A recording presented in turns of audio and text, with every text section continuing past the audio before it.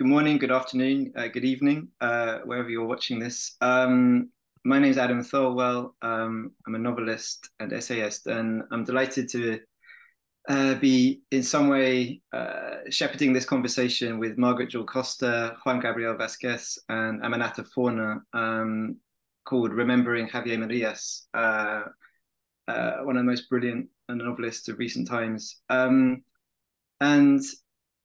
really, we just wanted, I think, to have a conversation to remember him and to remember his work and to think about what made him, I think, so original as a writer and so exciting to read. I first was in contact with Javier in 2012 when I was doing a mad translations project, and I asked him if he wanted to be part of it. And I'd been reading him for probably a decade before that, and the first novel I think I read was All Souls, this extraordinary, crazy, apparently Oxford novel, but in fact I think something much darker and much cleverer than that. And we began a very charming correspondence. One of the things I always loved about him was how much he was not electronic, so everything was kind of emailed to you by his assistant, so you would get these kind of typewritten letters that were kind of emailed personally. And so I just wanted to ask, because it was sort of, I feel like the way I engage with him is, and the way he writes is always this play with the personal. And so I was just wondering if I could ask everyone to kind of think about when they first read him, met him, and maybe I should begin with you, Margaret, as one of his kind of long-standing translators. Well, yes, I mean, I started with All Souls. That was the first novel by him I translated, and I one day had a letter in the days before email from Guido Waldman at Harville saying, would I like to translate a book by a Spanish author called Javier Marías? And I'd never heard of him, which was a bit embarrassing. But I said yes. So I said yes to everything then. And I just thought, I just loved it immediately. It was difficult in a way, but there was something about, I mean, I know Aminatta would like to talk about the long sentences, but it's actually the long sentences I love. Yeah. Which is I dislike short sentences, which seems to be more of a fashion now, I don't know. But the long sentence gives you lots of time, gives the author lots of time to explore an idea, and which is what Javier does all the time in all his novels, which is what makes them so enthralling, I think. Absolutely. Was he, I'm just thinking, this is actually jumping way ahead, so we'll come back to this, but was he one of those writers who wants to work very closely with the translator? Because of course he did speak perfect English. Or did he let you do everything on your own with total authority? Well, no, the translation of All Souls, he wanted to see the entire translation, which was, fairly terrifying, knowing that he knows English very well. And he went through it line by line, making all kinds of... I came across the letter recently, actually, and he came in every now and then. He said, "No, that's not what I meant. No, I'm sorry." But at the end, he said, "It is your translation. You are the translator, so it's up to you." Yeah. After that, he never did that again. Presumably because he didn't have time, or because he trusted me. Aminatta, what about you? When did you first read him? I never met Javier Marías, but I first read him. Interestingly, it wasn't a novel. It was a short piece of non-fiction in Granta magazine. And it was a piece that he had written about his dislike of flying. I know he was always very careful to say he didn't have a fear of flying, but his dislike of flying. And in the piece, he talks about how if aircraft were named, the flyer would have a different relationship with the aircraft. But also he came up with the idea in the piece of psychological flying, that each time we sit in a plane, especially if you are or have ever had a nervousness around flying. I fly a huge amount and always have flown a huge amount. And I remember going through a period where I suddenly became mortal. Right. It suddenly became possible for this thing to crash with me on it. And up until that point in my life, this would never have happened to me. And his description of psychological flying, which is that everybody in the aircraft is joined with the pilot in this endeavor, which is to get the plane in the air, fly it through the air and land it safely. And, you know, we watch very carefully every tip of the wing, every little bit of turbulence. We watch the stewards and stewardesses as they go about their business for any hint that there might be a disaster. So actually, it was this piece, and I didn't know who Javier Marías was either. And then either very shortly after that, or around that time, I think I must have looked him up, because I came across A Heart So White, which had won the Dublin MPAC Award. And I think that's where a lot of English speakers come across Javier Marías for the first time. And I read A Heart So White, and I was so entranced by it that I, not only do I now own A Heart So White in every single possible form, I've even got a signed first edition of it, but actually I should get it off my shelf to show you. But, you know, I began to read his other works as well at that point. And Juan, Gabriel, what about you? Well, I met Javier over fax, which is quite a metaphor of his rejection of technology. Yeah. I'm sure there are at least a couple of people watching us that have never seen a fax machine in their lives. So it seems to me very interesting that this is how it happened. I had arrived in Barcelona in '99 as an aspiring writer. I had discovered his work a year before, and I was absolutely fascinated by A Heart So White and Tomorrow in the Battle, Think of Me. And then I read All Souls, and it was probably around that time that The Dark Back of Time, is that a translation, Margaret? Yeah.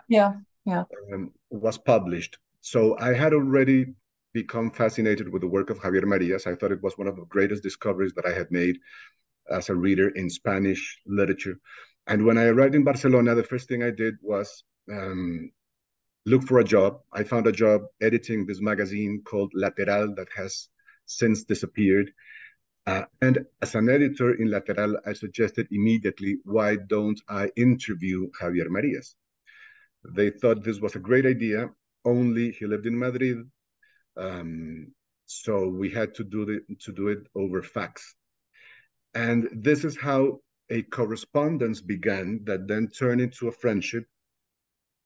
And I used to have, for a very long time, I had a fax machine in my house only to keep in touch with Javier Marías. This was the only person in the world who wrote faxes to me. And the way that happened was that I would write a letter to him, leaving enough room in the margins for him to answer, to get into a sort of dialogue with my letter in the margins of it. He would comment, he would question, he would say, you're wrong, you're right. We did the interview, we did other things. And over time, we met personally when he came to Barcelona to present the first volume of Your Face Tomorrow. And we met, and as a friendship developed. I became ambassador of the Kingdom of Redonda to the Republic of Costaguana, so two places that don't really exist. And then I became Duke of the Kingdom of Redonda, of which he was the king. So this is how that first interview over fax turned into a friendship that I'm very proud of.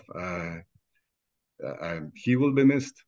Yeah, that's very beautiful. I remember I very much liked this way he had of kind of writing on anything. That sometimes he would send me a book of his, but the dedication would really be him continuing to talk to me, so that there would be just a lot of questions, and it wasn't like in any way the conventional sort of dedication of a book. It would have like a mini sort of paragraph attached to it, which I always found beautiful. I think, Margaret, would it be nice if you were to read a passage, because I think it would be, before we continue any further, I think it's important to give people an idea of the sort of the uniqueness of the way he could write. Well, shall I, as you suggested, read that first page of All Souls? Absolutely. First paragraph, I should say. Yeah. Okay. Of the three, two have died since I left Oxford. and the superstitious thought occurs to me that they were perhaps just waiting for me to arrive and live out my time there in order to give me the chance to know them, and now to speak about them. In other words, and this is equally superstitious, I may be under an obligation to speak about them. They did not die until after I had ceased to have anything to do with them. Had I continued to figure in their lives, to figure in their daily lives there, and stayed on in Oxford, perhaps they would not be dead. This thought is not only superstitious, it is also vain. But in order to speak of them, I must speak of myself and of my time in the city of Oxford, even though the person speaking is not the same person who was there. He seems to be, but he is not. If I call myself I, or use a name which has accompanied me since birth and by which some will remember me, if I detail facts that coincide with facts others would attribute to my life, or if I use the term my house for the house inhabited by others before and after me, but where I lived for 2 years, it is simply because I prefer to speak in the first person, and not because I believe that the faculty of memory alone is any guarantee that a person remains the same in different times and different places.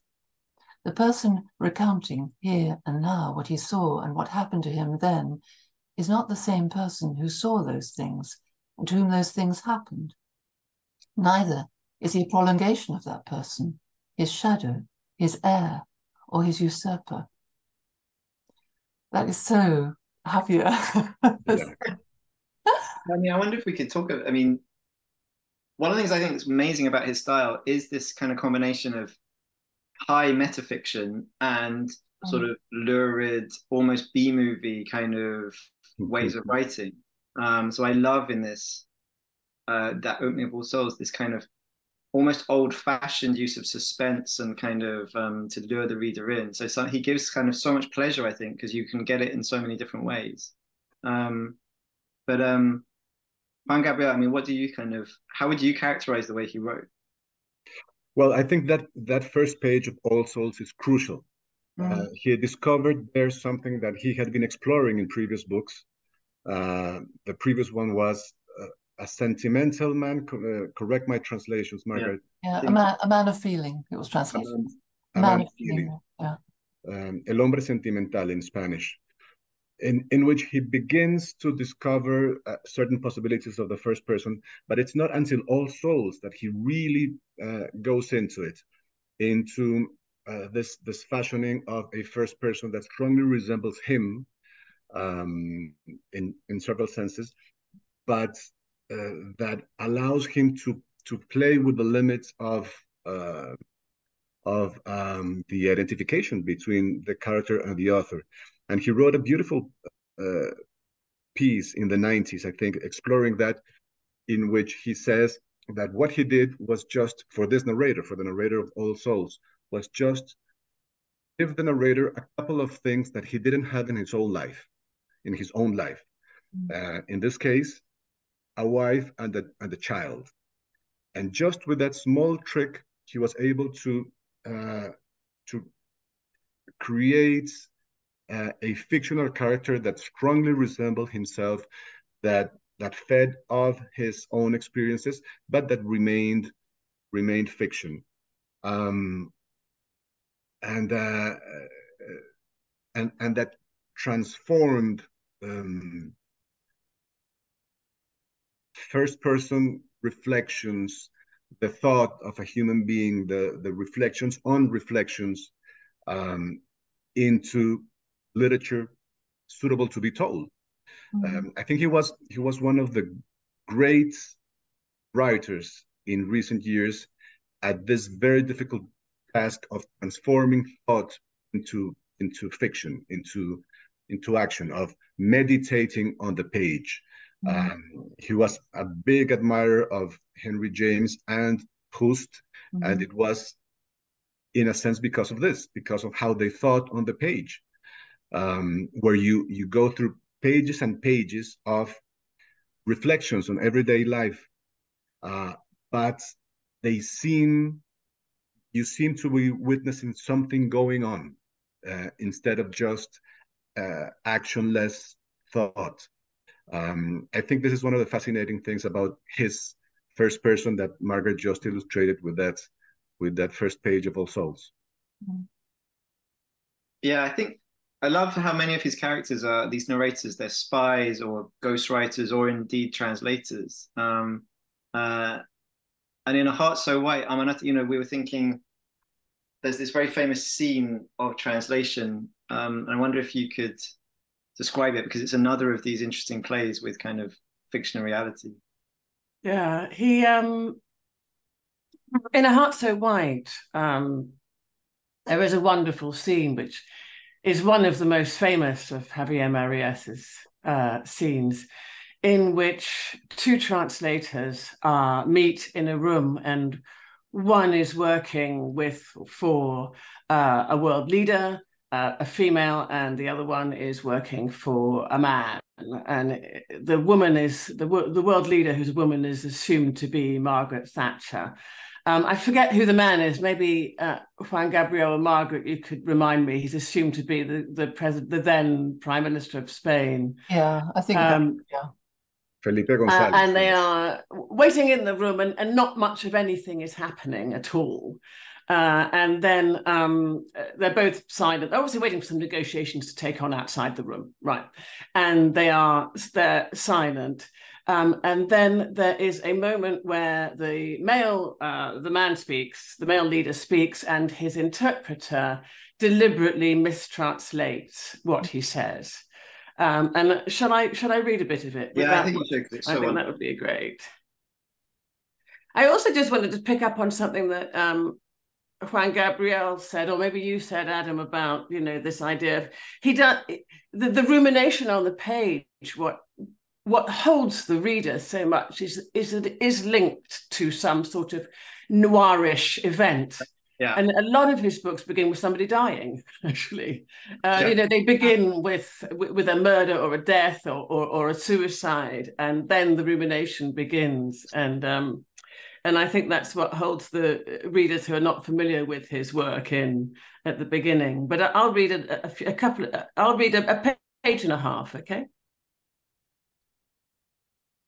I realised then that the 30 to 45 minutes we were to spend there, as if in the anteroom of a tax inspector or a notary, might well be spent simply waiting for the time to pass and for the office boy or the servant to open the door for us again, like a university porter announcing apathetically, "Time," or a nurse shouting out in a grating voice, "Next." I again turned round to Louisa, this time to say something under my breath. I think I was planning to mutter something like, "What a drag." But I found that she was smiling back at me, her index finger firmly to her lips, which she tapped several times, indicating to me that I should remain silent. I know that I will never forget those smiling lips crossed by that index finger, which nevertheless failed to conceal her smile. I think it was at that moment, or more clearly at that moment, that I first thought it would be a good idea to get to know that woman, younger than me and extremely well shod. I think it was also the conjunction of her lips and her index finger, her open lips and the index finger sealing them, her curved lips and the straight line of the index finger dividing them, that gave me the courage to abandon accuracy altogether when I translated the next question that our extremely high-ranking politician finally asked, once he'd removed from his pocket a heavy keyring loaded with keys, which he started jingling in the most unseemly manner. "Would you like me to order some tea?" he said. And I didn't translate. I mean that the English I put into his mouth was not his polite question, which must be recognised was as trite as it was tardy, but this other question. "Tell me, do the people in your country love you?" I could feel Louisa's astonishment behind me. More than that, I noticed she immediately uncrossed her startled legs, the long legs that were never out of my sight, like the expensive new Prada shoes. She certainly knew how to spend her money, unless someone else had given them to her. And for a few long seconds, I felt the back of my neck pierced by her sense of shock. I waited for her to intervene and denounce me, to correct or reprimand me, or rather for her, the net, to take over from me at once. That's what she was there for. But those few seconds passed, 1, 2, 3, 4, and she said nothing. Perhaps, I thought then, because the high-ranking British politician didn't seem the least offended and replied at once with a kind of contained vehemence, I often wonder the same myself. It's a wonderful scene, whereas it's full of comedy as well, isn't it? And one gets, he manages to put a lot of information into it. I realized actually when I was reading it how hard it is to read, because an awful lot of that is bracketed. There's a lot of bracketed information there as well. But and actually the scene is pages and pages and pages long. I've only read the shortest segment, but it is a wonderful scene. And in this way, through this a constant play and interplay of words. And the way that they toy with the translation, sometimes mistranslating, but also sometimes misdirecting the translation. He seduces, or at least he romances the woman who will later become his wife, the main character. Yeah, it's true. I think it's true. It's one of the problems both of this kind of talk, and also I remember one time I tried to write an essay on Javier on a book that he'd written, and realized that one of the problems is that you can't really quote, because the pleasure is in these such large structures and these kind of exorbitant, like he does such strange things, I think, to proportion, that an episode any other novelist would have kept to 2 sentences can become 25 pages in Javier. Well, I mean, we should talk about that, because it isn't necessarily every other novelist, it's every editor. Right? I mean that. And I'd love to talk about his sentence lengths, because as I was reading it, I was thinking, where's the full stop coming out? I love his long sentences. I really love them. And when I first read Javier Marías, I set about trying to write extremely long sentences myself, to no great effect. And I realized it was just not something that wasn't in my, in my background, in my nature, training, whatever mode of expression. But I made it an endeavor to try to write in these long sentences. But I also realized that, I wouldn't, not only could I not put it off on the page, I wasn't going to be able to put it off with any Anglophile editor, any British editor or American editor that I could think of. They were going to put in full stops, and I wonder about that, and I wonder, in a way, is he a very old-fashioned writer? And he obviously had a relationship with his editor where they had complete trust in him. But also it tells me something else, which is about readers, that maybe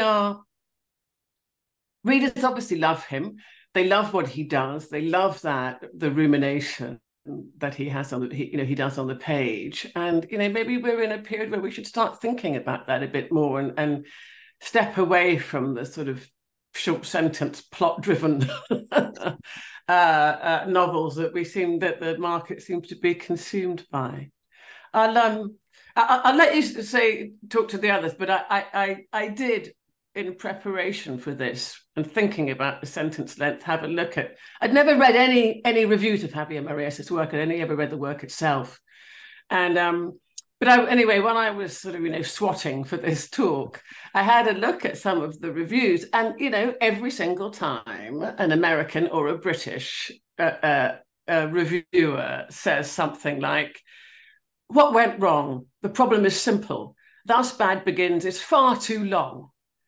And then highly circuitous narrative appears to meander nearly lackadaisically at time. And then again, long run-on sentences become tiresome.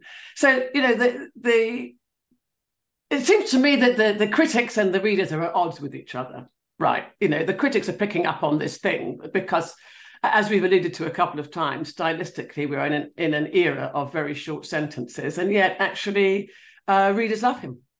Yeah. And love the long sentences. I love the idea this is going to become a manifesto for the very long sentence. Margaret, I'm quite interested also just to think about translating these sentences, because one of the things also that does strike me is I think it's an interesting position you're in, that you basically translated nearly all of what he wrote from. Yes, I think just 2 books I didn't translate. And I'm kind of interested in discussing that, partly because I think his style did become more and more Baroque, actually. You know, that I recently was picking up Your Face Tomorrow. And I think if you compare the sentences there to even to All Souls, they seem even more kind of complicated and with more and more parentheses. And I was just wondering kind of, is there any way in which you're conscious of having to sort of match this development of style, or do you think does it just happen very pragmatically?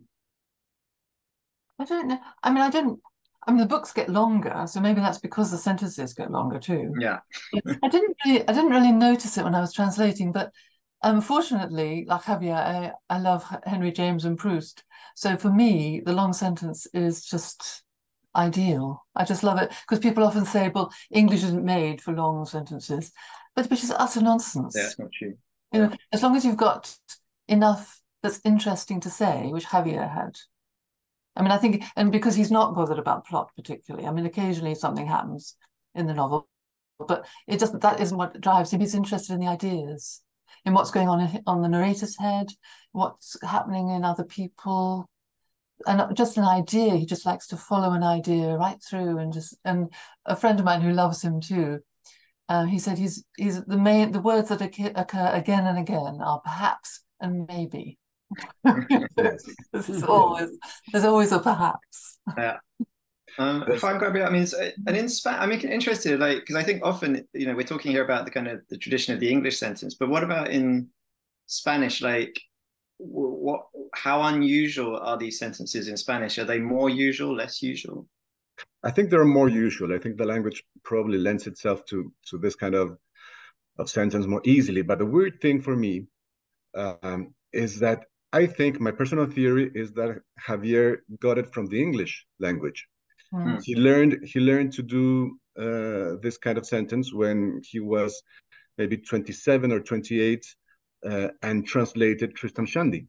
And that translation won a translation prize in Spain. It was praised all over Spain, and I think this is one of the places where he learned two things that are very important for his work. One is the length of sentences, and the other is the power of digression. His novels are full of digressions. There's a scene that I love in Your Face Tomorrow in which two characters meet at this London lavatory. They're in these restrooms, and one of them takes out a sword, a kind of Renaissance sword, was it maybe, I can't remember, and raises the sword and is about to let it fall on the other guy. And at that point, there are maybe 20 pages of digressions about swords and weapons and fear, the power you have over somebody else when you have a weapon, and the reasons you would have to feel a certain kind of fear and not some other kind of fear. And 20 pages go by. And it's and I think the value of that and the idea that this can be a way of doing literature comes from Tristram Shandy and the whole idea that I progress as I digress, that Lawrence Stern discussed so many times. So I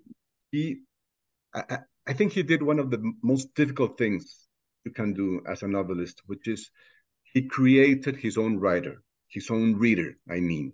He created a reader that liked Javier Marías. And this is why sometimes critics are at odds with readers. But the readers are there, and they're willing to forgive any kind of length and digressions of any kind of length because they're in the hands of somebody they know. So I think this is what you should keep in mind. Yeah, it's very. I feel there's two directions I want to go. I think I want to think about this kind of idea of the lurid and the noir, and you know, I was laughing to myself when I was rereading Your Face Tomorrow that he can do this thing where the tiniest bit of plot will happen clearly when after about 30 pages he feels, you know, like, so there's this very funny moment I think where at least 100 pages seems to take place with, you know, one person at the beginning of the novel going to an Oxford party, and then going upstairs takes about another 30 pages to kind of go and get a book. Yeah. And what I love is that just when maybe he's thinking that this is kind of exhausted, he, like, the character sees a drop of blood on the stairs. Oh, yeah. And I feel this is kind of emblematic of what Javier does. So it's just like, it comes out of nowhere. It's never really explained, I think, or kind of, but it's this perfect thing, almost out of an Agatha Christie or something. It looks like a clue, and you're never quite sure how much of a clue it is, but it's enough there for the reader that you're sort of there processing then that kind of apparent plot while the kind of amazing cadenzas of thinking kind of happen. And I feel, though, that we shouldn't forget that in many ways, these books do very deeply engage with Spanish history and politics, you know, and I feel, I wonder if, Gabriel, you could talk a little about, you know, the way in which these novels do interrogate, especially the kind of aftermath of the Civil War, and the kind of fascist, kind of communist kind of struggle, because I think that it's clearly important to him personally, given what happened with his father. And also just that they do actually add up to this amazing fresco of kind of Spanish kind of politics. Yeah. Well, you know, there is a corner that he turned with the new century. Something happened that I'm not able to really point at, but you don't get Spanish history in A Heart So White. You don't get any kind of Spanish history in All Souls or Tomorrow in the Battle Think of Me. But then something happens at the turn of the century, and he starts writing Your Face Tomorrow, in which Spanish history for the first time has a very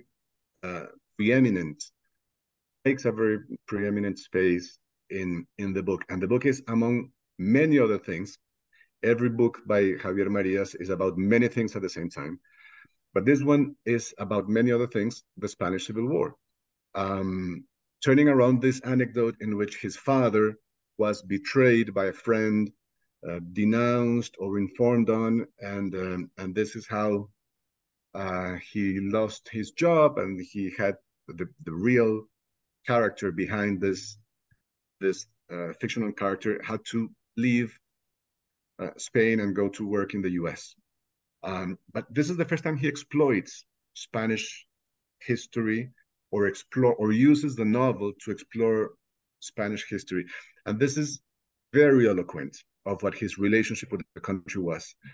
You have to remember, he started writing about everything except Spain. He published his first novel when he was 19, the second one maybe a couple of years later, and these first attempts were never even close to Spain. They were like pastiches of English language fiction that he loved, adventure novels that he loved, and he was accused, and he brought that up as often as he could. He was accused of writing bad translations of English fiction, which he was very proud of. He was very proud of his Anglophilia and of aping, in a sense, the British writers, the English language writers that he loved.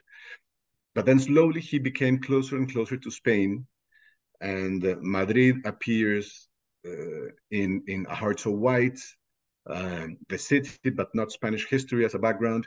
And it's only many years later with Your Face Tomorrow that he's able to reflect on history and politics, and the impact of history and politics in the life of an individual in Your Face Tomorrow. So it was a long time coming. Mm-hmm.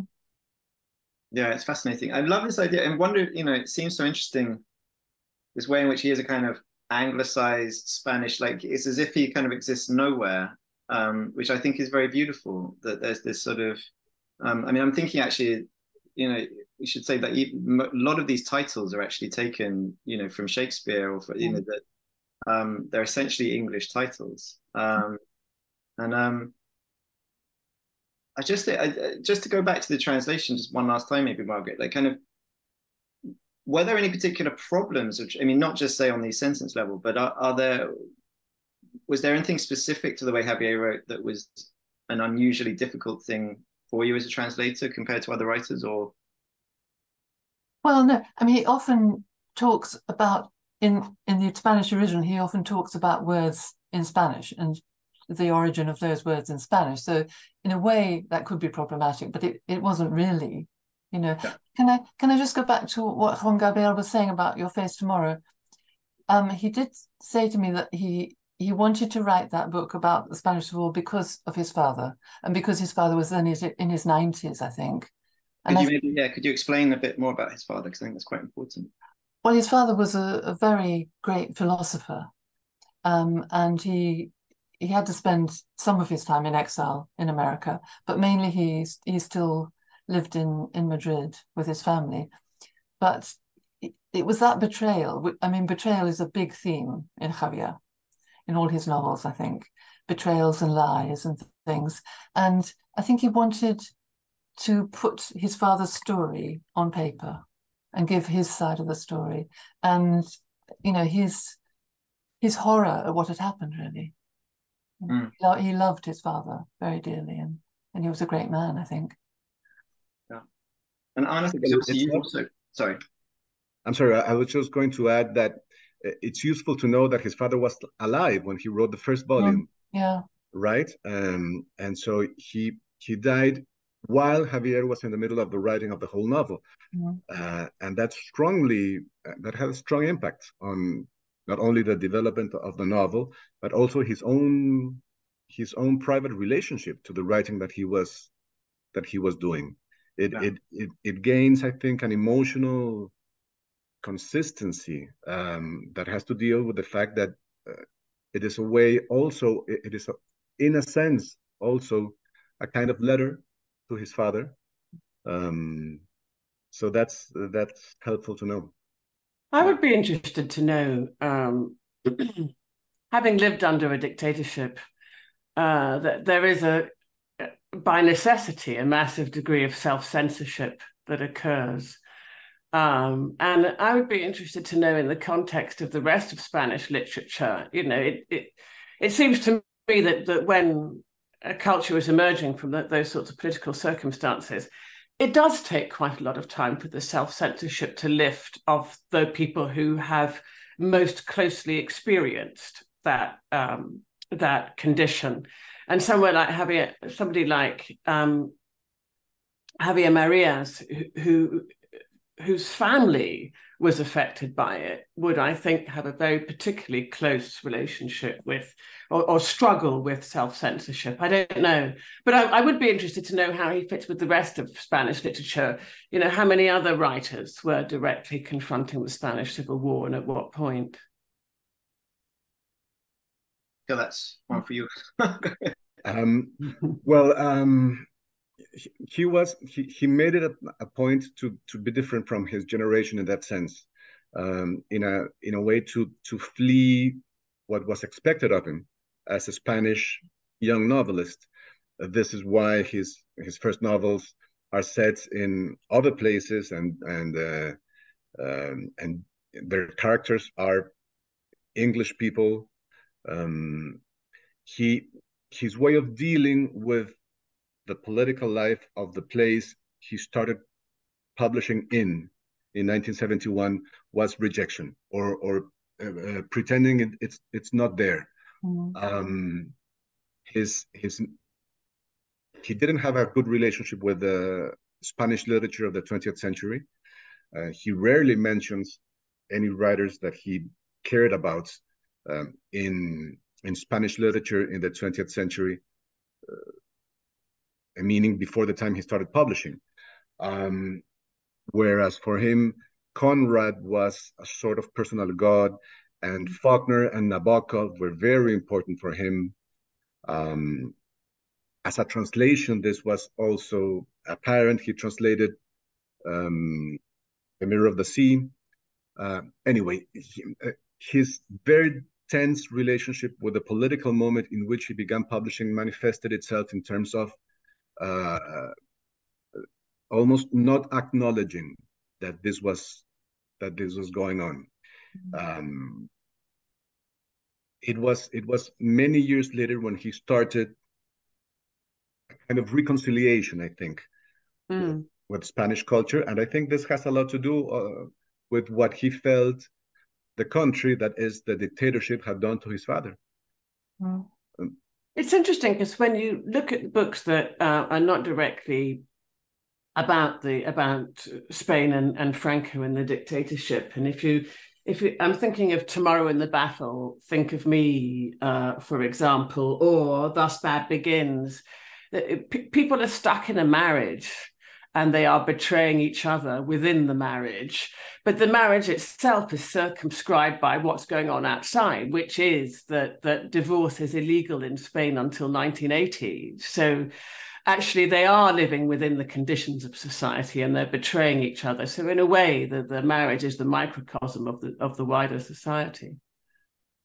Yeah, I think what's so beautiful about these novels is to think whether he's direct, that it's not that as it were, kind of the novels of desire or of kind of relationships less or more political than the ones that seem to directly address it. It seems to me like, Margaret, what you were saying is true, that they have this constant production of themes on the kind of, of betrayal and of, I think also of sort of, like you say about perhaps and maybe, of the impossibility of truly knowing something, or the problems of how something. Like there's another of the books I really love by him is the book he kind of wrote about All Souls, Dark Back of Time, where partly, he called it like a false novel. I mean, it clearly is a novel as well, but it kind of isn't at the same time. And in that, he kind of says, this is the only book where I am now kind of just talking about as myself. But of course, everyone knows that there is no such thing as testimony, that there is no possibility of actually telling the truth about anything in a kind of comprehensive way. And I feel that, within that novel, which is kind of full of the imaginary kingdom of Redonda and the sort of seemingly total playfulness, but actually you can then see obvious similarities both with the later novels about the Civil War, also like The Infatuations, which is about kind of not seeing two people in a cafe day after day, and then not knowing when someone gets murdered, what the true story is, and trying to find it out. Well, I think, but then that sort of leads us back to this the sort of noirish element in him, because I think there is a sort of Hitchcockian element in a lot of the stories, which is extraordinary in a novel. His novels are so intellectual in a way, but then there is this strange dark plot going on behind it all. And as Aminatta was saying, it often begins with a death. I mean, I think some of his opening lines are just amazing. I did write down a couple actually. Yes, I was brought up the old-fashioned way. I could never have dreamed that I would one day be ordered to kill a woman. And, you think that's, my God, what's going to happen here? So although he's kind of anti-plot in some way, but at the same time there is a plot. He always said he never knew how his books were going to end or what was going to happen. But do you think that was true? I have to believe him. He said that. I can believe it. I can believe it. In Tomorrow in the Battle, Think of Me. I'm right. That's the one that begins with the woman who dies while she's in bed with a man who is not her husband in her house, and there are two chapters, and it begins with the fact of her death, but then it actually, he backtracks, and it takes two chapters for her to actually die while we go on these ruminations and excursions of thought on the part of the man that she is with. And then there's a child who enters the room at one point, and the man has to deal with the child. But then after she has died, which, as I say, takes a couple of chapters, and she's not died of anything, we don't know what she's died of, but it's some unknown illness, and it takes her reasonably quickly. But then he's in the would-be lover is in the kitchen, and another man telephones, and he hears the voice on the answering machine, and the other man is saying, "Where are you? What are you doing? Why aren't you picking up? Your husband's out of town. We could have met." how come you didn't call me?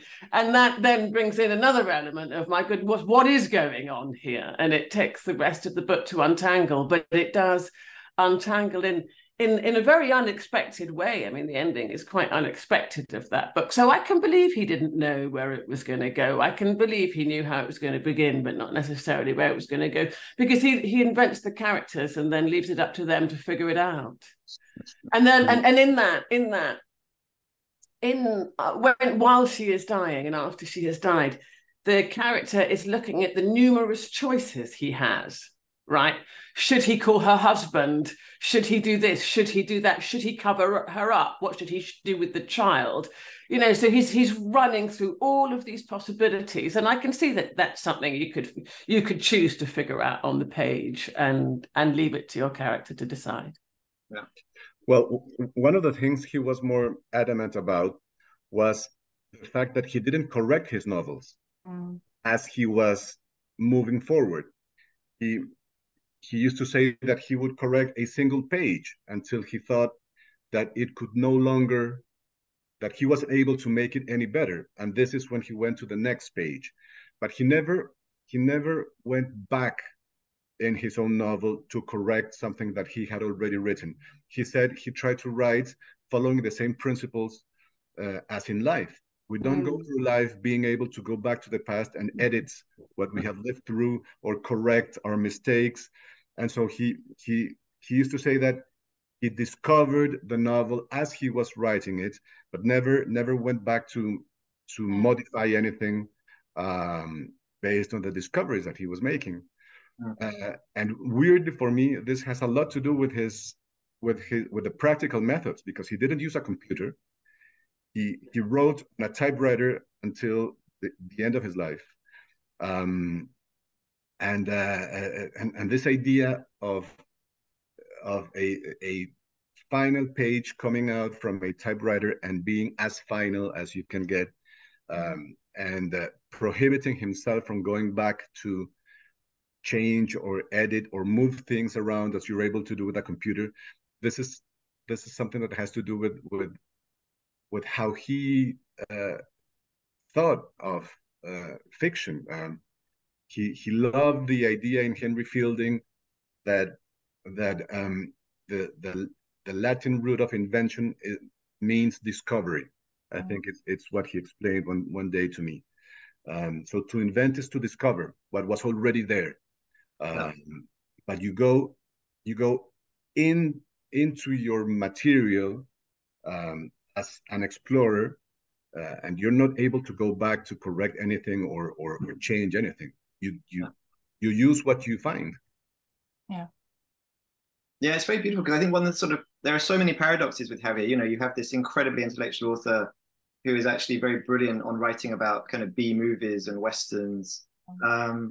And you have this seemingly incredibly sort of artificial is the wrong word, but someone such a stylist, and yet with this headlong, improvised kind of nature to the writing, which I think is amazing. I was just thinking we should probably talk about his last book as well, Thomas Nevinson. I was wondering, Margaret, could you give us a quick kind of idea of that novel? Because also I always find it kind of sad, I think, with novels that become last works, but, you know, not meant as last works, as it were. And I think it'd just be, you know, nice to try to mention it.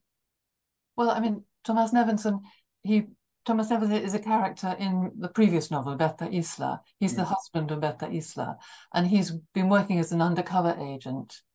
And he's finally retired from being an undercover agent, and he's completely spent and wasted. It's almost as if he doesn't know who he is anymore. And I found that very moving, the idea that if you've been pretending to be other people most of your life, what that must do to you as a person. And at the end, I think in the novel, he rediscovers his humanity, which is almost a happy ending, which is quite unusual. It's true. One thing, people often, I feel some novelists are very fond of trying to kind of argue that their works form some kind of giant single work. And actually with Javier, I think there's some truth in it, partly because of this way in which characters kind of recur, in a reused, so a minor character might develop a kind of larger space, or indeed he'll then say, I once referred to this person under this name, but in fact I can now reveal they are this name in a different novel. I think there's something very beautiful about it, this kind of sense of sort of constant generation, and a play between the fictional and the real as well in this kind of, I don't know, it's just, yeah, you definitely felt that Javier could have carried on forever. I think so. Yes. I wish. So before we go, I just have to ask the Duke of Redonda here, who mentioned it casually in his introduction, that he had a dukedom. Have you ever visited it? No, of course not. It's just a It's big a speck. rock. It's a big rock in the middle of the Caribbean, with birds on it. I heard recently of a big fan of Marias who traveled all the way there, left his boat nearby, and went swimming to the very small island of Redonda. He came back to the boat, back to Spain, and he was just excited at the possibility of telling the story to Javier Marías when he met him. And this is when he fell ill and died, and he could never talk to Javier and tell him this beautiful story, which is sad. Yeah. It's incredibly sad. Maybe we should finish on that incredibly sad and poignant. Yes, very poignant story. Thank you for that, Juan Gabriel. Yeah. But yeah, I think there's something, I was thinking partly also of his originality, you know, like I remember I found this passage, I think it's in an essay on Lampedusa, where he basically says that there's no such thing. He basically argues against the idea of progress in literature, or the idea that you can never do anything new.